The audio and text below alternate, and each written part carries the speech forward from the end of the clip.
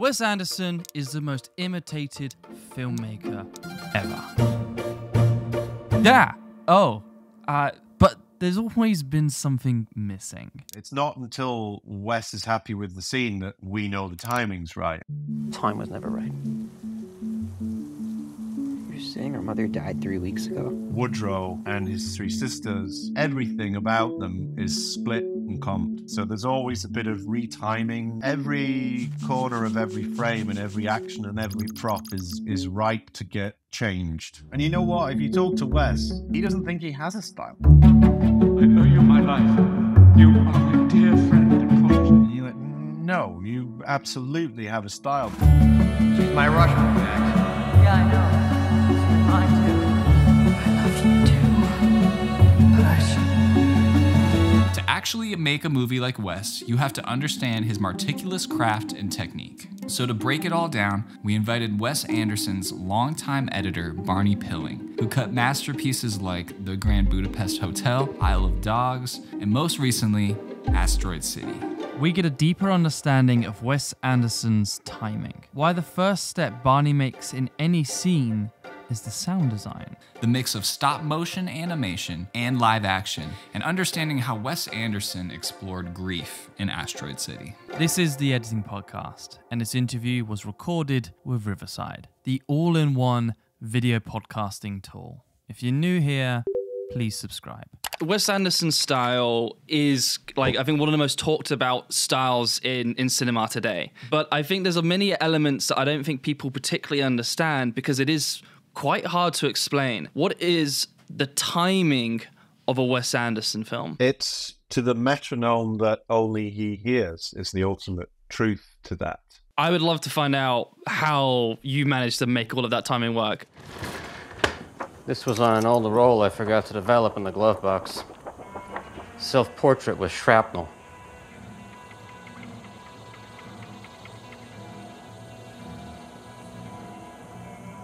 Do page 45. You did that timing crazy. perfectly. You just said it perfectly. That was perfect. Insane. You know this instinctually then, but for you, when you're in the editing, how did you make that timing work? I don't know. I mean, he has to think something's wrong. We have to take it in like he's doing. There's pills on the floor. There's a beautiful bottle of perfume there. She's wonderfully made up. It takes you a while to take in what you're seeing. We're upping the stakes there to have that big pause before Scarlett responds. Self-portrait with shrapnel.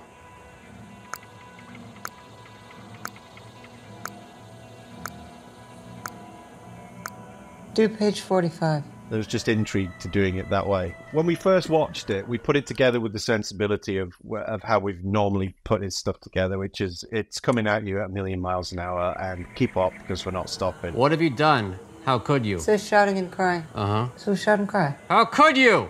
We had to really have a word with ourselves and go, no, don't be afraid of just silence. How could you? How couldn't I? We often erred on the side of putting a little bit of air in there, sometimes quite a lot. And then it says I smash everything off the shelf. So smash everything off the shelf. I mean, we're obviously upping the speed of it, so to have that pause, we cut to him, and it has a little snickety-clack rhythm to it, which is Wes Anderson's humor. It reminds me of what, personally for me, one of my favorite Wes Anderson cuts is in The Isle of Dogs. Wait a second. Before we attack each other and tear ourselves to shreds like a pack of maniacs, let's just open the sack first and see what's actually in it. It might not even be worth the trouble. Hi. A rancid apple core, 2 worm-eaten banana peels, a moldy rice cake, a dried-up pickle, tin of sardine bones, a pile of broken eggshells, an old smushed-up rotten gizzard with maggots all over it. Okay, it's worth it. This kind of felt like that comedic cut here where it kind of comes in a bit too fast here. An old smushed-up rotten gizzard with maggots all over it. Okay, it's worth it. And then it says I smash everything off the shelf. So smash everything off the shelf.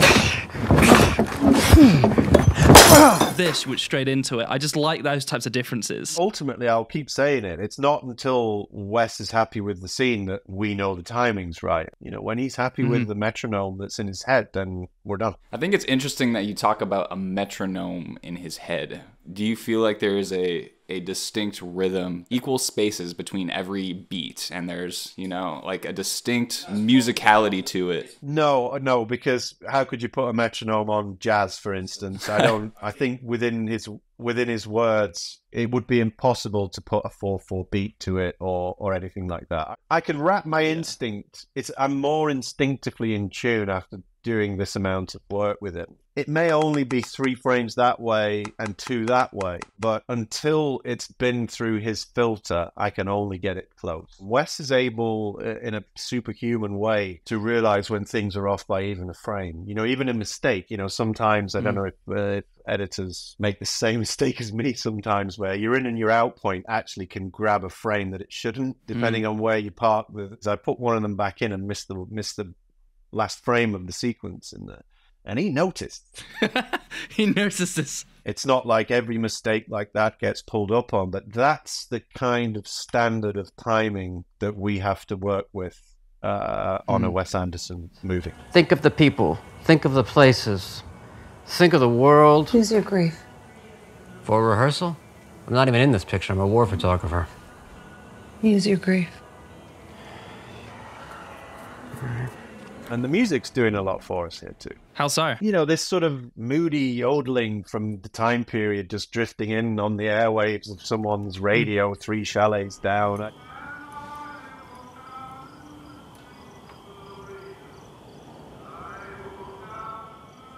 I value those things as a filmmaker very, very, very highly. It doesn't have to be dialogue. We don't have to be making edits. Just, you know, whenever I set out, put a scene together for Wes, I don't even start putting image on it until the sound bed sounds like I'm actually there. If it sounds like you sat there with them, your illusion is almost already done. The music is our character at that point, and it's an important one. Most editors probably make the mistake of, let's say, finding a temp track from a soundtrack and put it underneath because they want to help get into the scene. They want to create the atmosphere as well. But then they start timing it towards the music track. It's quite a common, I would say, probably rookie mistake. But in this case, the advanced technique is actually, if you can get the sound environment, put all of that underneath, then start editing in the dialogue. That gets you into the environment and the atmosphere of the scene. That's interesting. Well, like if we played the offline of this, it wouldn't sound hugely different, but I think it was even more futzed and even more on the wind when I did it. It really was just a little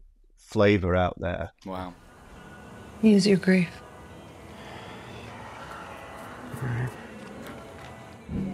Even had a small touch, just a little sound effect as she hits her head on the bathtub. You know, we have lovely discussions about that. I'm going, right, what's the bath made of, Wes? Are we ceramic? Is this cast iron? What are we, you know, we'll have really nice discussions. How do you want this to sound? How should this sound? We talked about it with quite a few editors, always love talking about the micro movements. They find those more important than dialogue sometimes. Such a sickening waste. Think of the people. Think of the places. Think of the world you could have seen, Dolores.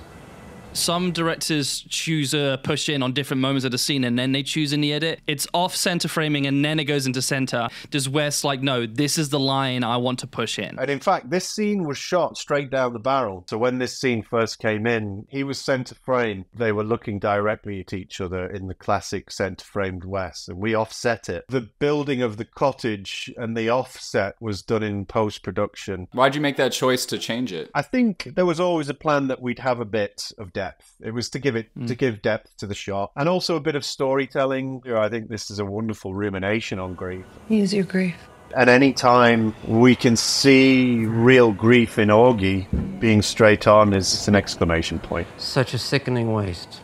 You know, I'm very classic. We save the sort of close-ups for when it matters. And I mean, just listen to what he's saying. It's beautiful. Think of the people. Think of the places. Think of the world you could have seen, Dolores. It needs to punch that way in this particular moment because he is using his grief. He is taking it seriously, and he's obviously moved by it by the end of it. It feels very classical to do that at this particular line. Think of the world you could have seen, Dolores. And there were no other move-ins on any of them. There was only ever for this little bit that we're going to do this. And he is going to dig into his grief. Then the coroner comes in, orders me out of the room. I slowly turn away and close the door. Scene. My sandwich is burning. That's a classic, wonderful example of how Wes chopped sentimentality off at the knee. Oof. They then play out the most important dialogue scene of the whole movie. This isn't the beginning of something, Augie. Isn't it? Is it? Probably not. Unless maybe it is. I don't like the way that guy looked at us. What guy? The alien. Oh, how did he look Like at we're us? doomed. Maybe we are. He's moved on. She's left there pondering their potential existence together. They get to a point where it starts to feel like this could be an emotional conversation. This isn't the beginning of something, Augie. Isn't it? Is it? Probably not. Unless maybe it is. So then they're both making their excuses and backing the way out of it. I don't like the way that guy looked at us. What guy? The alien. Oh, how did he look Like at we're us? doomed.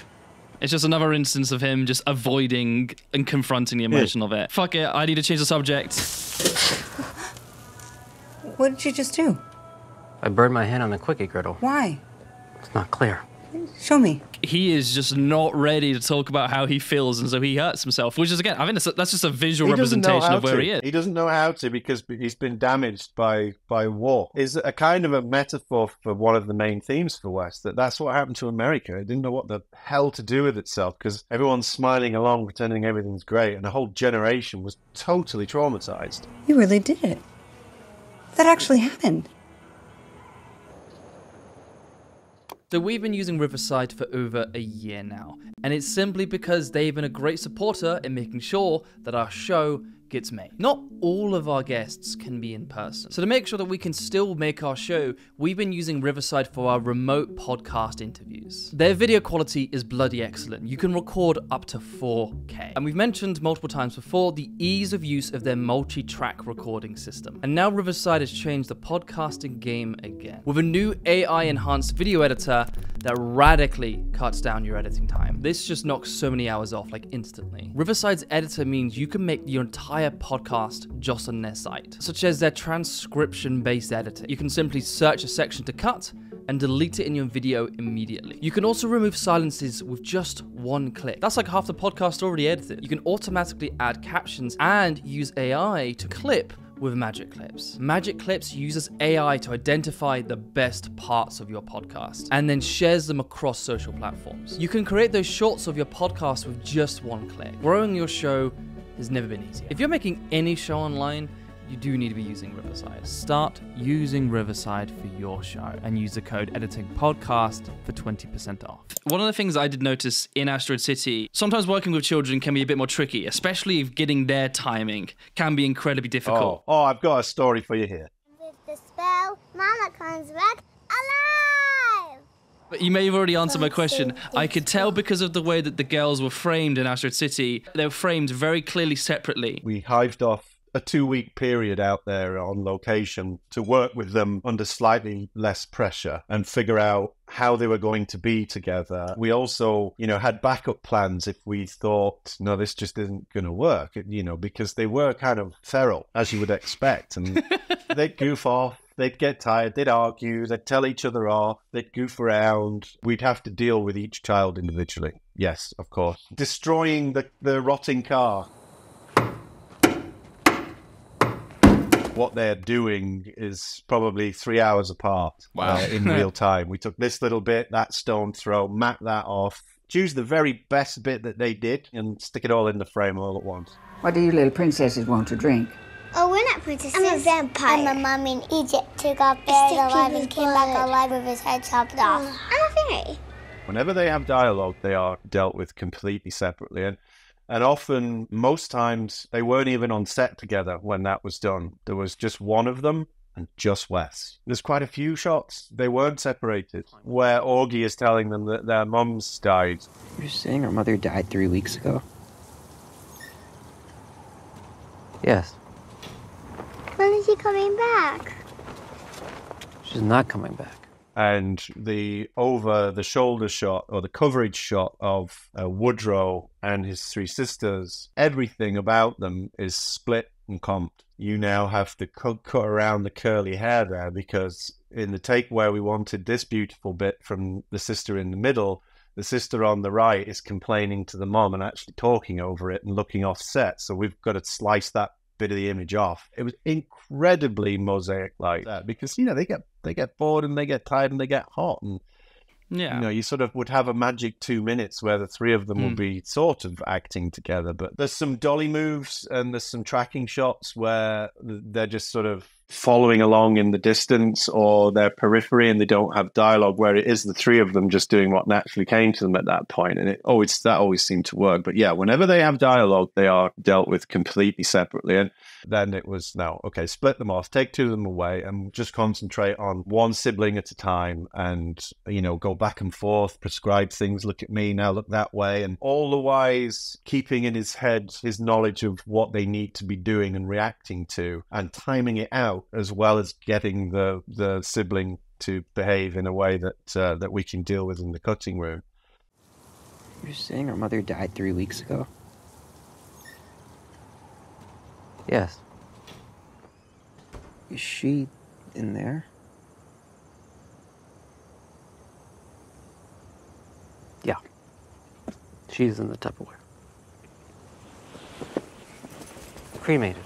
In that scene, you cut to a wide, and then a dog just passes in the background. Yeah, he's separate too. We really edit shots before we edit the movie. When there is wide shots, and there's all of these people are very well timed in camera. It's all done in camera because they're all from takes that we've done that day. It's not like we'll go back the next day and go, right, let's get this dog 10 times. We did everything in one morning. The dog was on set with a wrangler. It was always supposed to be running around the place, or the cleaner switching the hoover, or all of these crazy distractions that are not helping him be emotional in that moment. They were all done on the day. Every corner of every frame and every action and every prop is ripe to get changed. The dog, I can picture the mat shape I had to put on the dog already. Still, I can still see that mat shape. It has to go to some really quite individually skilled people to deal with that and make it look perfect on film. I'm curious about some of the shots that aren't static. The opening shot where you're just going through the town, and all of those camera moves are very incredibly well done. Is there any retiming you do on that? It's the desert. What'd you expect?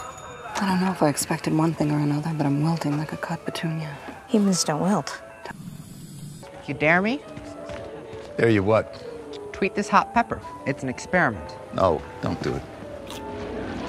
That opening shot itself, the 360 as we called it, I think is actually broken up into maybe 5 segments, because they perhaps did 3 versions, and by the time we got around to there, the lighting had changed, or there was a little bobble on that. So we perhaps did that 25 times, and we go, okay, this section from there to there we want from this take. Oh, and by the way, can we just replace the sky completely with the sky plate we shot the next day, because the sky was spectacular the day after we shot it, and Wes saw the sky and went, why didn't we have this sky yesterday? Redo the shot just to the sky. It's almost the first thing I'm looking at if it's not a performance piece, is where can I split the frame, because I know we're going to do it somehow.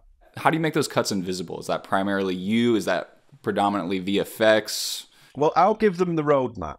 If it can get past Wes in the Avid, then the chances are it's going to work. It'll still be paying for them, and they'll still have a lot to do. We don't use digital camera moves. It's Sanjay Sami, his grip of many, many years. So there's always a bit of retiming. Nobody, unless you see it, would realize just how much work goes into this. I mean, it's bonkers. Hey, hold up. Let's take a quick music break. This is nice, isn't it? Music is such a key source of inspiration for me. Lots of times I put music on and I just sit and I think and I listen. I'm like, is this gonna work for a scene on my next project? Is this gonna work in this YouTube video? And doing that research ahead of time is a big deal. And when I find something that I know I'm gonna wanna use in a scene, I get pretty stoked, bro. It's kind of exciting. MusicBed is that source of inspiration for me. And recently I have made the switch to MusicBed for my music needs. The reason why I like to use MusicBed as opposed to anybody else is that their curation level is absolutely ridiculous. I've heard that they literally only let 1% of the music submitted to them on their service. If it's not a bop, it's not a cop, if you know what I'm saying. They have any kind of genre, any kind of mood, and the producing quality is absolutely ridiculous, like off the charts. It sounds so pro that you might even find artists that you already like on Spotify, and you could use them in your next video with MusicBed. So make the switch to MusicBed today and experience what is only on MusicBed. Check the link in our description and get a 14-day free trial right now. Back to the conversation. Cremated.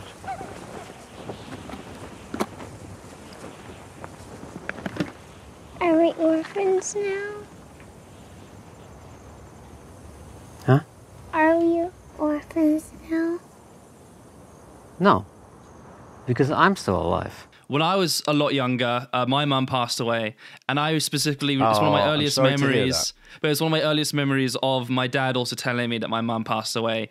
And so for me, that scene was very emotionally impactful for me. It also then took me back to that feeling of like a toughness of a responsibility of a dad, and then just the children sort of simply struggling to comprehend what had just happened. Time heals all wounds. No. Maybe it can be a Band-Aid. These are the things that I do my job for, is to touch people, to bring meaning to stuff, to expose human experience that you might not be able to explain, but let's share it, you know. Yeah. I'm glad to hear you say that. I think that scene in itself, as well as sort of being the classic tragicomedic Wes Anderson oeuvre, I mean, it sort of represents what the whole movie's about. It really is a rumination on grief. And if you have been able to ruminate on some grief of your own and feel moved, then that's worth more than the box office to me. I was watching it with my brother, and we had the exact same experience. And as soon as that scene ended, I turned to my brother and I said, "You felt that, right?" And he went, "Yeah, I felt that." Oh.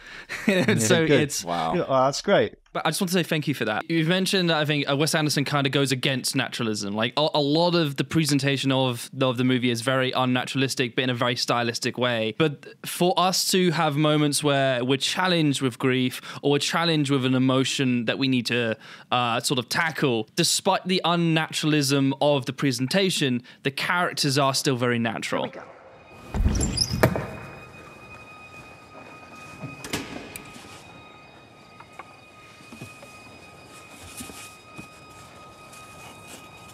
These main sections where all of them are on stage, kind of traditionally shot, wide shot is completely composited. The coolest thing about it is the alien himself and the spaceship. You know, they didn't exist until probably 3 or 4 months after we'd wrapped principal photography, because they're models. It's all stop motion animation. And it's, you know, a good 10 to 12 passes of that thing. You know, 6 lighting passes, 6 more passes in different lighting for the outside and the structure, and then an exhaustive process of approval to mix all those together so that it kind of looks how we want it to look. You talked about having different layers with the stop motion. I'm a little bit like, could you just explain that for people who aren't familiar with stop motion and how the compositing all works? This is motion control. Oh, is it like Star Wars? It's a stills camera that's used because it's all stop motion. It's that classic motion capture in that you can get the stills camera on a rig that will perfectly replicate the same moves twice. In this case, it's not the camera that's on the rig, it's the ship itself. So the camera's staying underneath this ship, and the ship is on a rig which you can have it move in exactly the same way 10 different times or 12 different times. It's possibly 6 foot, 6 foot across. You know, it's very intricate in there. And so every element of that had to be done in different passes. It was shot in full light, which full sunlight or fully lit, so that you can see every single piece of machinery on its outer layer perfectly. And they'll put the rig back up again, and they'll turn one set of interior lights on, which instantly then makes the exterior skeleton disappear a little bit photographically, and then redo it. They'll do it around 10 to 12 times for every single little element, so that we have the ability to composite those and take layers of each one of them, take lighting characteristics from others to give it depth, to give it shadow, to give it translucency, to give it scale, to give it more of a 3D feeling. So if you just did it once, it would probably look exactly like what it is, which is you know, a model. So each time you see the spacecraft, there's an inordinate amount of layering and compositing to do to give it that kind of luster and depth. I mean, you can still see it's kind of a model there. We're not trying to kid anybody necessarily. But...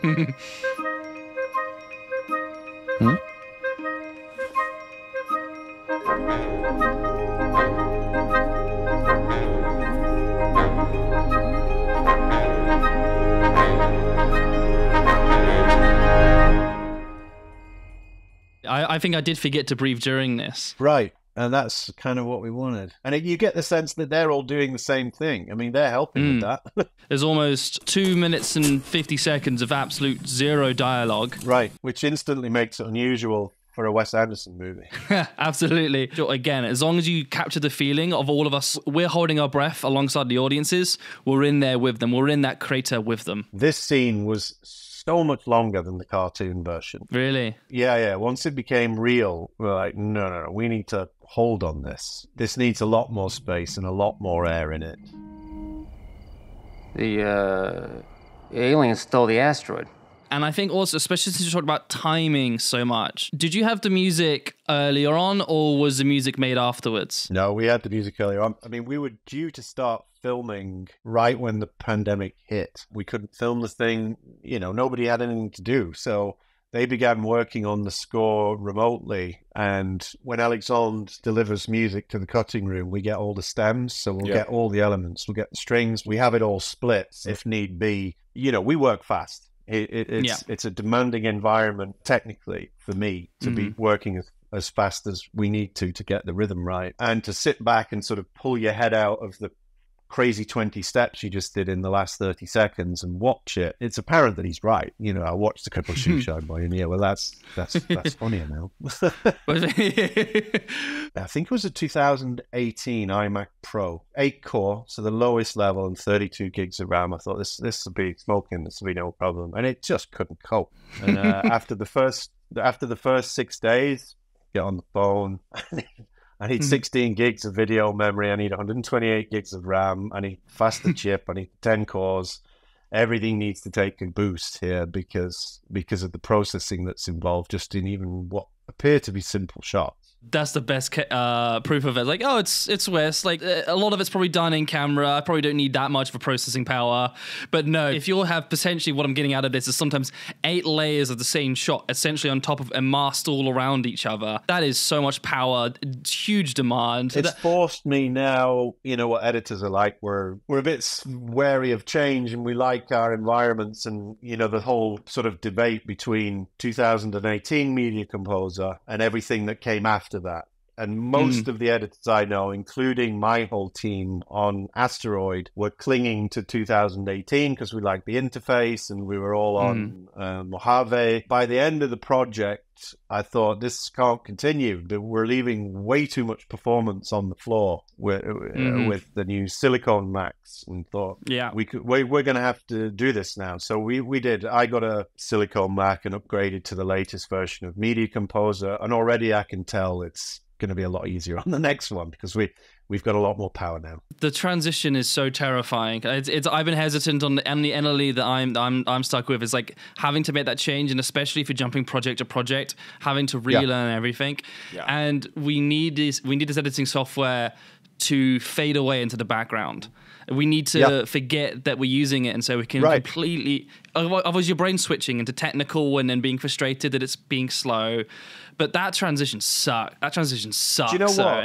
And when I did it, and it was towards the end of the job, so I was sort of attending mix sessions and grade sessions with Wes. Wherever Wes goes, the whole movie has to go. So I have a very compact 96 terabyte 4-drive RAID, Thunderbolt 4, really good transfer speeds, and it fits in a small Calumet lens case. And I have a laptop and 2 4K flat screens that work off bus power. So I can take a 3 editing setup with me wherever I go. I mean, it took me a day to go, how do I make the new Media Composer look and behave more like the old one? But once you've done that, it's just been glorious since then. I wish I'd done it sooner, to be honest. With this, as we've mentioned multiple times, this movie is very much exploring grief and how we're handling it, and also how we're sometimes avoiding it, and then coming to terms with it, and then learning how we can grow through pain. I think, how important for you was this movie and for Wes Anderson to really be exploring the story and representing grief and also the creative process? Its strongest characteristic, the movie. And I know, he's become very polarizing, Wes. He's got his staunch supporters, and then it seems almost de rigueur now that there's a bunch of people in the press and they're just saying, I'm kind of done. I'm done with that now. I'm just going to chuck bricks at it because it looks like another Wes Anderson movie. But I strongly refute that. I mean, there's elements in Grand Budapest towards the end when, Gustav H is murdered on the train and we cut back. That's a profoundly moving part of that film. You filthy goddamn popcorn crackers asshole! He was one of them. The Wes Anderson style is often the most celebrated, but I think you're right in terms of this storytelling and what he's trying to explore narratively and emotionally is often overlooked because they're often distracted by the unique style. And you know what? If you talk to Wes, and he honestly states this, he doesn't think he has a style.